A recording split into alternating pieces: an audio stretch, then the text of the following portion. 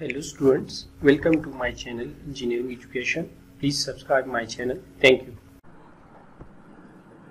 In this video we are going to discuss example 5.4 from chapter number 5, the heat engine cycles, from the book Applied Thermodynamics by T.D. Stock and McConkie. The statement of the example is: calculate ideal air standard cycle efficiency based on the Otto cycle for petrol engine with a cylinder bore of 50 mm, a stroke of 75 mm, and a clearance volume of 21.3 cubic centimeter. So in this statement we have given the cylinder bore, which is basically the dia of the cylinder, and it is 50 mm.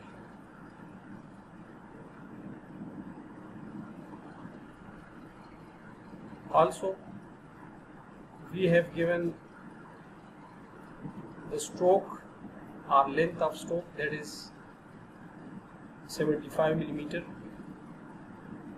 It is represented by small l and it has value of 75 mm. Clearance volume is 21.3 cubic centimeter, and we are required to find the ideal air standard cycle efficiency, that is eta. So now to find the efficiency, for that we need the formula or expression for that. So this is basically the expression which will be used for the calculation of ideal air standard cycle efficiency, and it is equal to eta is equal to 1 minus 1 over compression ratio power gamma minus 1, where in this expression RV is compression ratio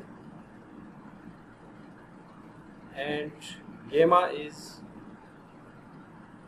adiabatic index, and its value for air is 1.4, having no units, as discussed in previous problems as well. So to find first the volumetric compression ratio, for that we will need this swept volume, and the formula for that term is pi by 4 into D into L.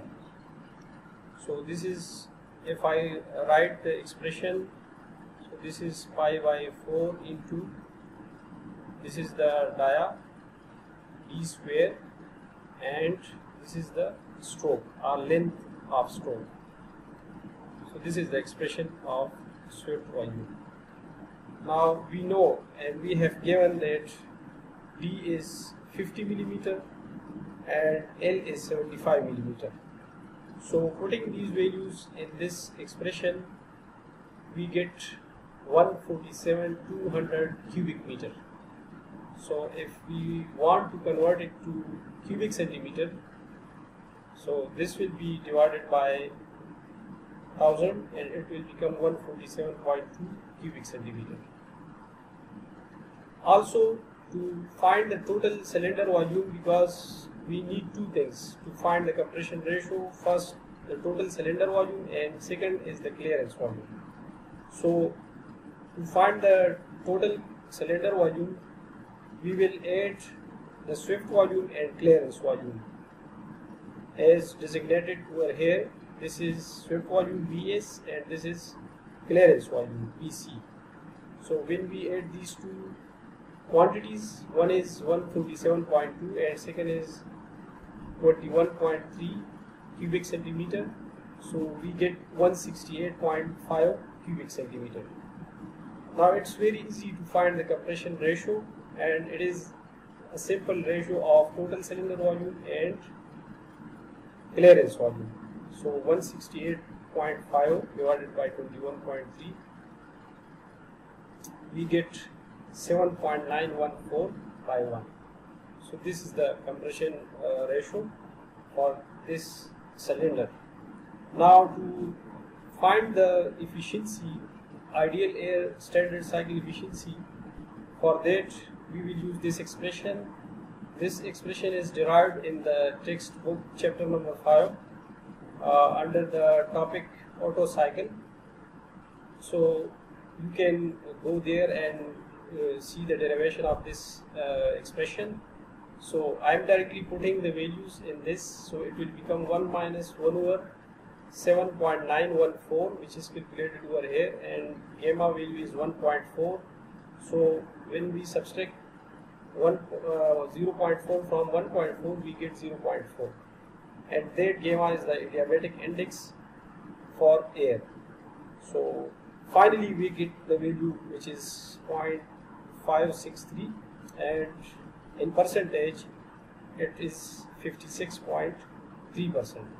So this is the overall discussion about example 5.4.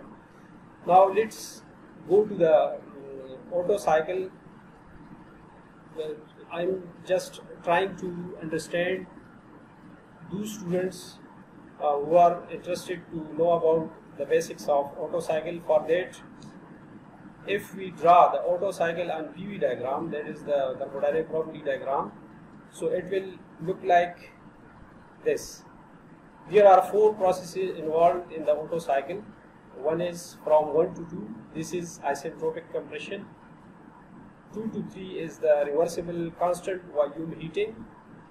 3 to 4 is isentropic expansion, and 4 to 1 is reversible constant volume cooling. So these are the 4 processes which are involved in the basic Otto cycle. So this is all about example 5.4 and its discussion. Thank you. Thanks for watching. Please like and comment on my videos. Also subscribe my channel to get new videos.